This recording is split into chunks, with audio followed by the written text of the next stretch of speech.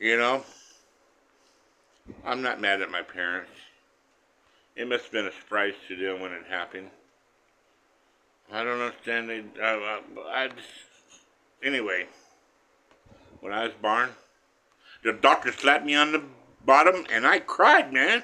And my parents just, they went along with it because they were must have been surprised or something. Because oh, but that was a long time ago. You're supposed to forgive the past and all that and move on. So I forgive you, Doctor, whoever you are. I don't know why you had it against me. What, did I make you mad when my mom delivered me or something? I don't know, but you have a good one. I hope you had a good whatever. And I'm not mad at you no more. I never was mad at you because I didn't know who you were, but I know I cried, and my parents told me so.